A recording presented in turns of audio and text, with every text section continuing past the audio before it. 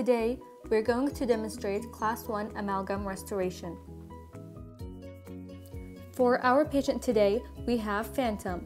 One day while he was eating, he felt pain in his lower right tooth. He decided to make an appointment at the dental clinic next to his house to have his teeth checked out. His dentist used a mouth mirror and an explorer to locate caries in his teeth. During clinical examination, Class 1 caries were found on tooth number 46. So let's get started with the procedure. The equipment we're going to need for the rubber dam are rubber dam puncher, a clamp, rubber dam forceps, dental floss, a wedge to stabilize the rubber dam frame, plastic filling instrument, and finally, napkin. For infection control, we're going to need a gown, a face mask, a face shield, and gloves. The burr we're going to use is the 330 burr, also known as the pear-shaped. We are going to insert it into the high-speed handpiece. After that, we're going to locate the caries. As we said before, Class 1 occlusal caries were found on tooth number 46. Now let's start drilling.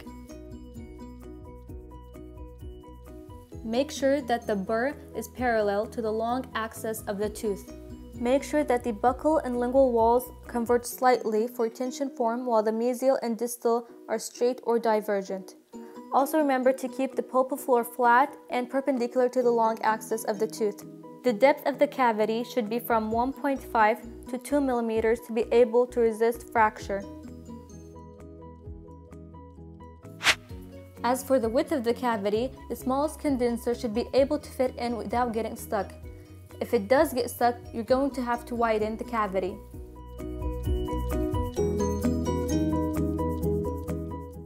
After we're finished with the preparation, we're going to move on to the amalgam instruments. We're going to need amalgam carrier, a condenser, a pre-carved burnisher, a Hall and back, a discoid cleoid carver, a post-carved burnisher, and finally an explorer.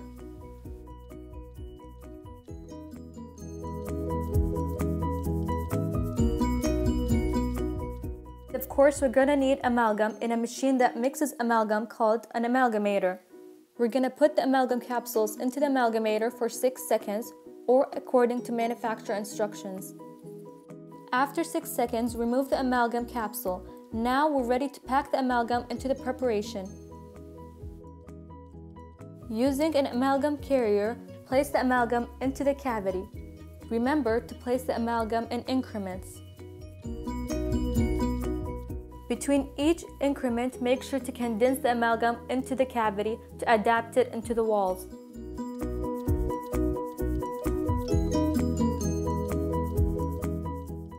Next is pre-carved burnishing.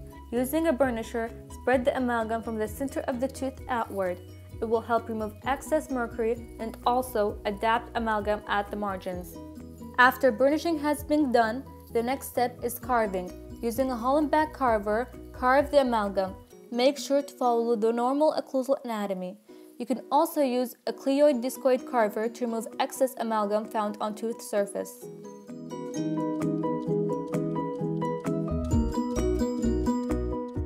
After that is post-carved burnishing. Using an anatomical burnisher, follow the normal occlusal anatomy. This will help us give us a smooth surface.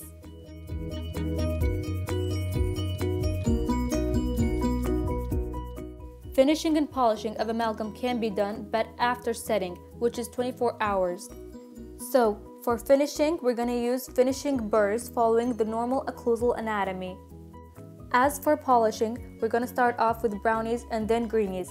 And the aim of finishing and polishing is to remove the voids on the surface of the restoration and therefore decrease plaque accumulation. And finally, there you have it, Class 1 Amalgam Restoration. Also, don't forget to dispose the amalgam in the right container. We have Phantom's approval, and thank you all for watching.